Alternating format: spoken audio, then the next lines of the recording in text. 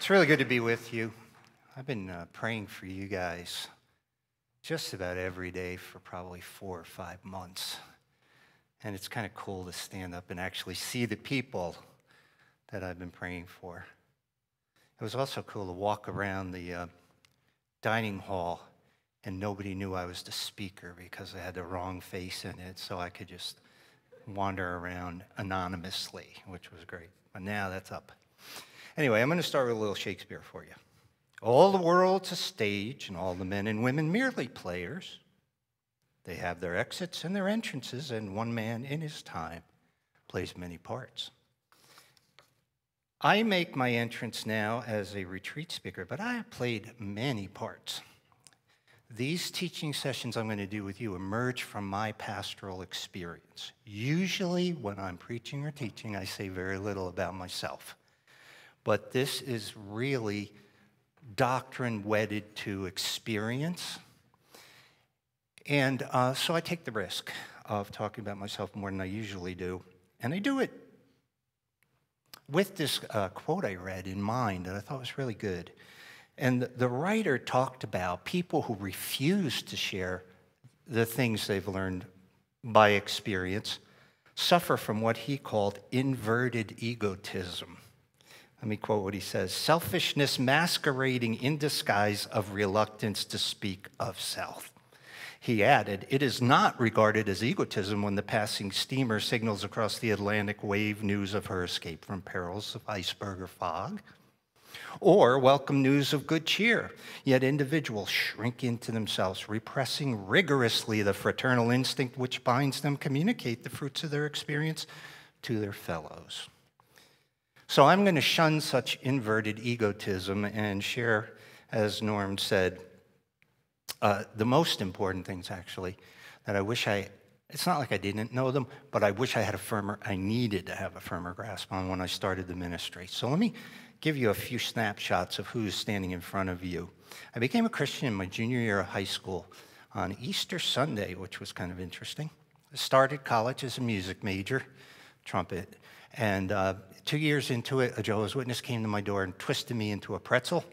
And I thought, did they teach me the right stuff down at that Baptist church? I better look into this very seriously. And I started studying the Bible, and I found out they were wrong relatively quickly, but I got hooked on really going deep in God's Word. And so I changed my direction, well, the Lord did, and went to Bible college where I met Norm and my wife. I asked her out on our first date while we watched some skunks rummage around the garbage heap. I thought it was a good moment, mood was right. But anyway, met a lot of people there and got a bachelor's degree in Bible and Christian education, later a master's degree in theological studies at Wheaton College because I thought I was going to be a professor, and then the Lord, once again, put me in a different direction. My first experience teaching in any kind of structured setting, I inherited a 7th grade boys class in Sunday school. Now, there are things I would encourage you to imitate about me, but not everything. While I was waiting for the kids to come, I noticed there was a kick panel under his stairway. Norm, you know the old part of that. There are 3 buildings, the oldest building, and it had this old building. Went to the 1800s, and I pulled the kick panel off, and it was a dirt floor in there, and there were spiders, and it was damp and dark. And I thought, ooh, so I put the kick panel back. But I was thinking as I was waiting for the kids to come, because I had heard they were a notorious bunch when they were in 6th grade. And I thought, I got to do something about that. So when they came in, I had them look one at a time in the thing, and I closed in and I said to them, if you give me a hard time, I'll shove you in there. And everything worked out great after that. As I thought later as a senior pastor, I thought, oh my goodness.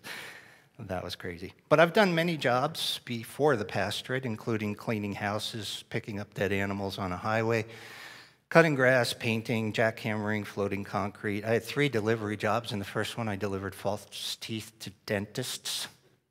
It feels like mine are slipping right now. Carried eggs to homes and restaurants. And then in the third one, delivered all kinds of things, including government forms, payroll, machine parts, wallpaper, and medical specimens to a hospital. I'm ordained in the Evangelical Free Church, and I served as a pastor for just shy of 40 years without a break. I did 4 senior pastorates and 1 interim, which was a really good experience, actually. The churches I led covered a very broad spectrum. They ranged in attendance, average Sunday attendance, from 35 to 250 to 550 to 1,600. I've been a solo pastor with no staff at all. I've had a pastoral staff of 9 pastors under me and a church staff of 25. So I've seen a broad spectrum. My favorite one was the church of 35. Seriously. So I served on a denominational board. I've worked with various consultants, some national. I've had special training in leadership and governance, taught some leadership and development classes and seminars. I've written 4 books. So all of that stuff is to say I bring a pretty wide experience to this role to speak to pastors and Christian workers. But I want you to know I do not come here as an expert. I come here as a sinner saved by grace, who the Lord gave the privilege of serving as a pastor. Let me go back to the Bard, Shakespeare, and as that thing I talked about before proceeds, plays many parts, he says this about man. He says, his ages being 7, at first the infant mewling and puking in the nurse's arms, then the whining schoolboy with his satchel and shining morning face creeping like a snail unwillingly to school, and then the lover sighing like furnace with woeful ballad made to his mistress's eyebrow, then a soldier full of strange oaths and bearded like the pard, jealous in honor, sudden and quick in quarrel, seeking the bubble reputation, even in the cannon's mouth. And then the justice in fair round belly with good capon lined, with eyes severe and beard of formal cut, full of wise saws and modern instances, and so he plays his part. The 6th age shifts into the lean and slippered pantaloon, with spectacles on his nose and pouch on side. His youthful holes well saved, a world too wide for his shrunk shank, try saying that one in front of a room full of people, and his big manly voice turning again toward childish treble pipes and whistles in his sound. Last scene of all that ends this strange eventful history is second childishness and mere oblivion. Sans teeth, sans eyes, sans taste, sans everything. So you encounter me now between the ages of puking in the nursery and losing all my teeth. And I suppose if I had to plot myself on Shakespeare's ages, I would be in stage 5, the justice, which some people call the sage. I'm working on the rounded belly. I don't have severe eyes, but I do have a beard of formal cut. So here's the point of all of this. I have gained at least some wisdom, often through making mistakes. And I'm here to tell you things I couldn't have told you, even many years ago. Things I had to really think through, things I had to really experience. The title of this set of talks is From Green to Somewhat Sage, Wisdom Gleaned by a Long-Term Pastor. Let me give you a few points of direction, and then we'll hit the ground running on the first session. I'm operating from the standpoint that the Bible is free of error and the final authority for all matters of belief and practice. You won't have to take any notes if you don't want to. You can if that helps you. But see, I know how people are, and whenever a speaker gives me notes, I'm always reading ahead of where he is. So I'm going to save you from that temptation.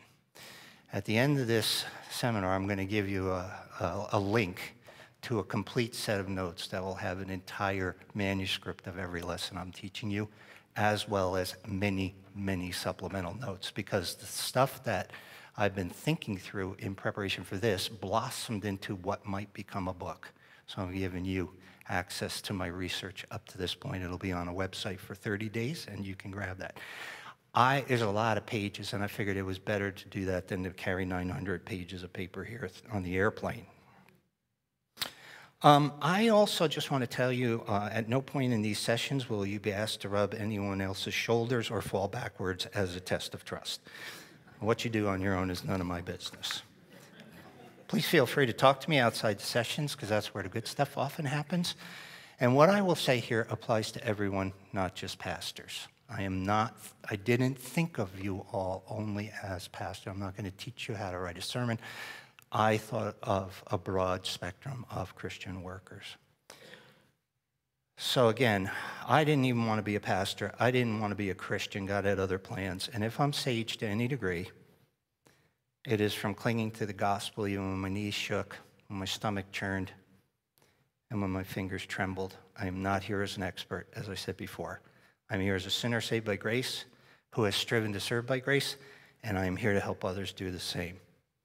So let me pray, and then we're going to look at the first session of 4. I thank you, Lord, that you have given us your word. I thank you that, as Paul told Timothy and Titus, it is for encouraging. That's great, and I trust you will do that through it. But it's also for correcting and training, and those things are hard sometimes. And I pray that wherever we need to be corrected and trained in hard ways, we'd be open to that too. We commit this to you now. You get all the glory out of anything good that emerges here, and I pray in Jesus' name. Amen. All right, so the first session is going to be purpose. Purpose. Let's start with the first of 3 very simple questions, but important ones. First, why do we exist? Why do we exist? I want you to start with a phone ringing in a pastor's office. It was my senior pastor. I was an associate pastor at the time. And I hear he answers the phone and he says, listen. And he says, toward what end? And he's quiet. Listen. And he says, toward what end? And he's quiet for a long time again. He says, toward what end? And then it was kind of like, well, thank you. I'll let you know. And I'm sitting there, what is this? So I asked him, and he said this. A church consultant had called him to offer his services to grow his church. And he said, the purpose of the church is to reach people. And my pastor said, toward what end? 3 times. And the man could not put the mission of reaching people into any bigger context.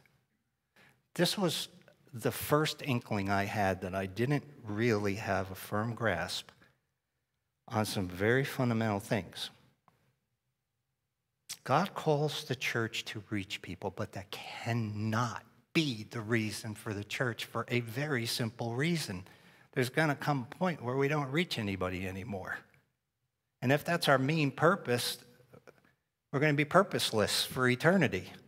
And we're not doing any evangelism. So how could that be the main purpose? But the consultant couldn't get to that point. We must serve an end that does not end. And we're not going to be evangelizing in glory, so what are we going to be doing? And the answer, of course, if you really think about it, is worship. Worship's never going to cease. It's going to infuse all our everlasting behavior. That's our main purpose in eternity. Everything must serve that end if we're to serve God properly.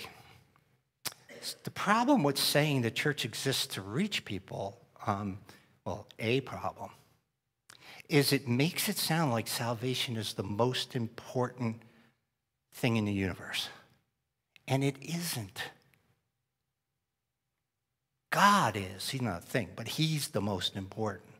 And salvation is just one way to produce worship.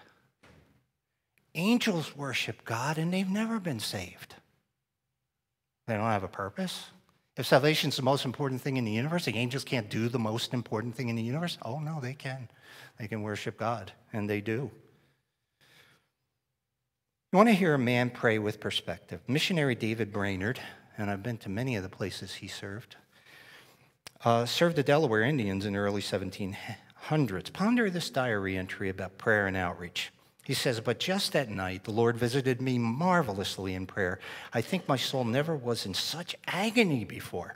I felt no restraint, for the treasures of divine grace were opened to me. I wrestled for absent friends, for the ingathering of souls, for multitude of poor souls, and for many that I thought were the children of God personally in many distant places. I was in such an agony from sun half an hour high till near dark that I was all over wet with sweat. Yet it seemed to me that I had wasted away the day and had done nothing. Oh, dear Jesus, my dear Jesus did sweat blood for poor souls. I longed for more compassion toward them. I'm going to tell you this, David Rayner loved people more than I do. But he wasn't human-centered. Here's another entry about prayer from his diary. I poured out my soul for all the world, friends and enemies. My soul was concerned, not so much for souls as such, but rather for Christ's kingdom, that it might appear in the world, that God might be known to be God in the whole earth. He knew his purpose. And this is all over the Bible. In Isaiah 43, God tells Israel the point of salvation, saying, I sweep away your transgressions for my own sake. God says he judges and saves people so that they know he is the Lord. The prophet Ezekiel says that 53 times in his book. Psalm 67:2 asks God to be gracious, quote, so that your ways may be known on earth, your salvation among all nations. May the peoples praise you, God. May all the peoples praise you. We get to the New Testament, same thing. In Romans, Paul says that he's been made a minister of Jesus Christ so that the Gentiles may be an acceptable offering to God. Why did Paul reach Gentiles? God. 2 Corinthians 5, he tells us that Jesus died so that we should no longer live for ourselves, but for the one who died for them and was raised. In Titus 2, he says Jesus gave himself for us to redeem us from all wickedness and purify for himself a people that are his very own, eager to do what is good. 1 Peter, you're a chosen race, so forth and so on. Why? So you can praise God. Revelation 14, I saw another angel flying high overhead with the eternal gospel to announce to the inhabitants of the earth, to every nation, tribe, language, and people. This is outreach. He spoke with a loud voice, fear God and give him glory, because the hour of judgment has come. Worship the one who made heaven and earth, the sea, and springs of water. So worship, reaching people with the gospel, which the consultant was very focused on, is one great way to worship God in the present. But it will stop.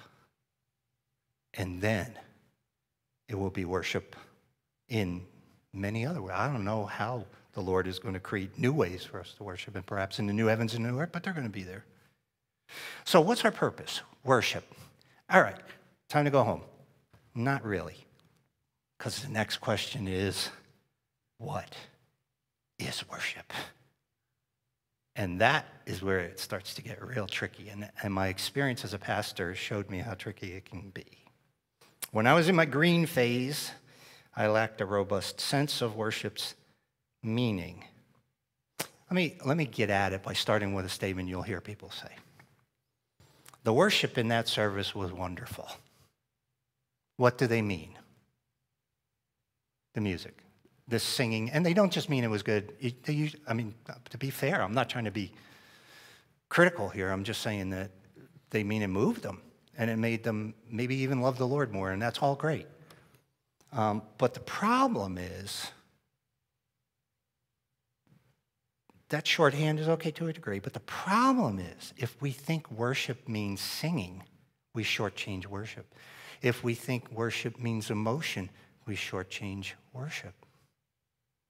None of the Bible vocabulary for worship, there's about 4 main words, have anything to do with music, and they don't directly have anything to do with emotion. They mean to bow, to serve, and to kiss. And to kiss because you would bow and kiss the feet of a ruler in that culture.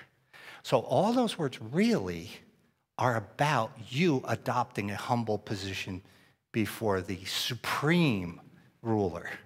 And that position essentially boils down to humility. The biblical vocabulary, the main vocabulary, is really about humility. Think about that. We can't always sing, can we? But we can always be humble before God, can't we? Prideful Christians fail to worship even if they're in a church service where the music floods them with warm feelings. Obedient Christians worship even if no one sings and no emotions soar. I remember, this reminds me very much of the large church I served. It had a big platform like this. And somebody said they couldn't worship in the room because there was a drum set. Nobody was even playing it at that service. It was just there. I thought, wow. So let me put the biblical vocabulary in that for you. I can't be humble before God when there's a drum set in the room. How's that work? Not well. Now, if it was an accordion, I could understand. No, I'm just kidding. I have a friend who's an accordionist. I love him. No, that's just... I can't be humble in a church where the music doesn't fit my tastes exactly. Not really. Some of my greatest experiences in worship have been in places where everything didn't suit my aesthetic sense. Listen, orthodoxy is indispensable. Options are not. Worship is valuing God as God, delighting in the supremacy of God, bowing to kiss his feet is the most uplifting thing a human can do because that's where we really are. That doesn't mean we're nothing. It just means we're not God. So if you bow before God, delighting in his supremacy, you have worshiped, even if you were not in a worship service. And if you have not humbled yourself before God, you have not worshiped, even if you were in a worship service. Now, I want to show you, if you want to turn to Revelation 2, let's just actually eyeball on one of these, or you can just listen. Again, you're going to get all this in your notes. One day, it really struck me how seriously the Lord takes our worship, especially as I've been thinking about the church exists to reach people. Frame of reference. In Revelation 2, 4-5, now Jesus gives, probably most of you know, 7 church assessments. We're not talking about a consultant here, we're talking about the Lord. And only 2 of 7 get a full positive review. That's sobering. He says to Ephesus in Revelation 2, yet, after he says good things about them, he says, yet I hold this against you. You have forsaken your first love. Remember the height from which you have fallen. Repent and do the things you did at first. If you do not repent, I will come to you and remove your lampstand from its place. First love can carry the meaning either of the love you manifested back then at the beginning, or it can mean the first priority love, and there's probably overtones of both. But here's what I want you to think about. This Ephesian church had received top-notch spiritual input, like maybe no other church ever. Paul spent 3 years there. Priscilla and Aquila were there. Timothy was their pastor. They had a letter to the New Testament written. That's a pretty serious investment, and yet they're being knuckleheads here, right? Which, if they could be knuckleheads, don't underestimate your own ability. Jesus will not hide a lamp under a bushel, but he will remove a lampstand, he says right here. And I want you to think about the implications of that. They had lots of experience. They did lots of ministry, but they were drifting from God-centered church life. And Jesus says, if you don't repent, I'm going to take away your lampstand. If you take away the lampstand, what goes? Outreach. There's no more reaching people. So Jesus, in that case, prioritized the church being about him over the fact that they had outreach. He would take their lampstand away. I became a Christian in a church. It was a big church. And I don't know there ever was a church as outreach-oriented as they were. They reached me with the gospel, and I didn't want to be reached. And some years later, because there was a lot of pride and a lack of humility, which sprung up into church politics, that church, which averaged about 1,000 people every Sunday, was down to about 50. And it's been 40 years, and there's still only about 100 people there. Now, don't mistake me. 100 humble people is better than 1,000 prideful people. Well, you know what's better? 1,000 humble people. You see what I'm saying? So just being outreach-driven is not good enough if you're not humble. And the fact is, sometimes when churches do reach a bunch of people, or at least when the numbers go up, they're in great danger, because that's when they think there's something. I'll tell you, I led a giant church in most people's estimation, and there was a Walmart across the street, and they made me pay for my gum there. Like, I couldn't believe how much they didn't appreciate me. I was the pastor of the big church. Wait, she give me free stuff. You know, it's goofy. Keep this in mind. When Jesus said that to the Ephesian church, he also said in Revelation 2 and 3, those whom I love, I rebuke. And he loved them enough that he wasn't going to settle for them not being God-centered, because he knows only he is worth being centered on.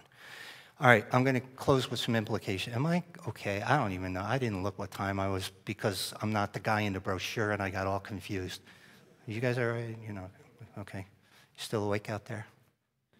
I didn't see my wife. Am I okay? I'm good. All right, so let me give you 3 implications for ministry, and we'll finish. It's not far. So. First, ignore the mantra. This is what I want you to do. Ignore the mantra. Today, a lot of ministry books blame evangelical churches for being inward focused. And they offer the solution, which you have probably heard. Now, first of all, they shouldn't be inward focused, so I got no problem with that. But the solution is what? You know, if you've read any of the books. Be outward focused.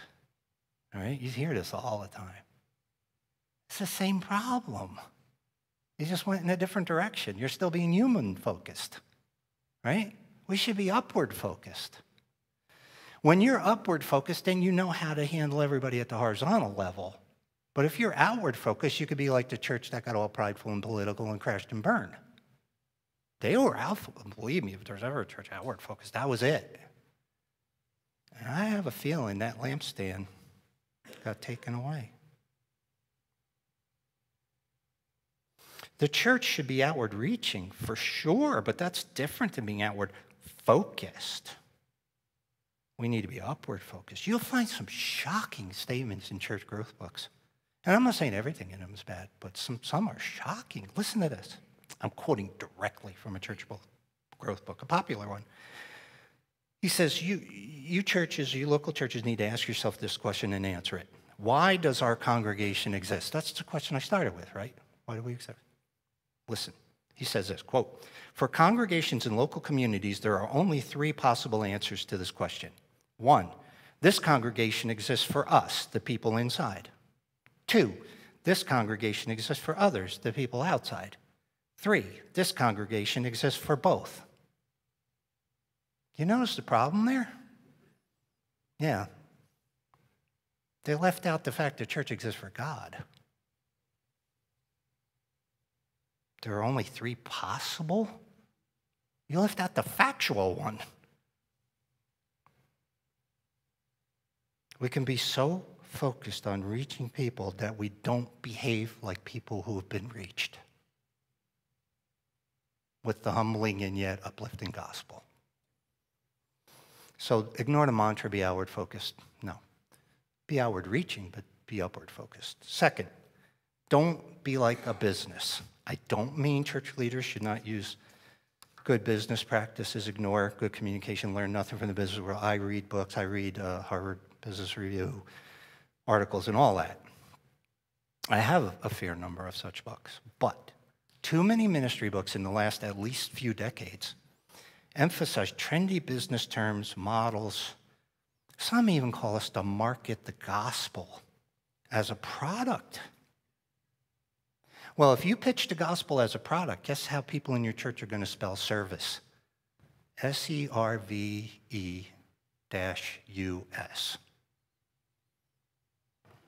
What you reach them with is what you reach them to. God's not a product. He's the producer. He created the world. You don't market him. Our mission is to call people to worship him in spirit and truth.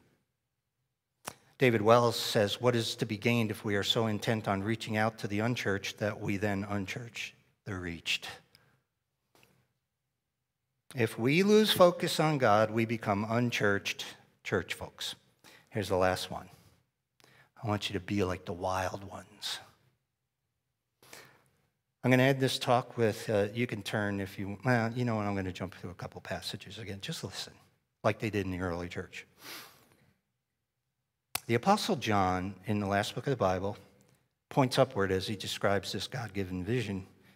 And he said there was this open door, and somebody said, come up here, I'm going to show you what takes place. He sees these wildest creatures surrounding the throne and some elders.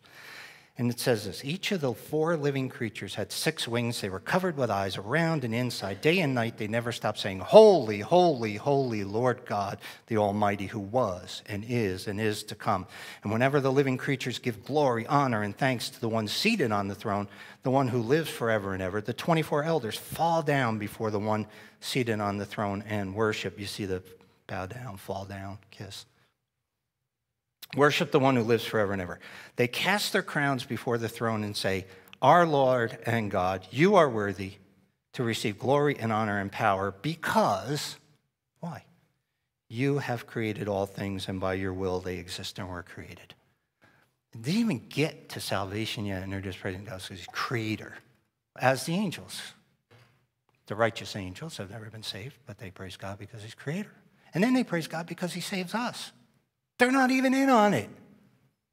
And they're all like, wow.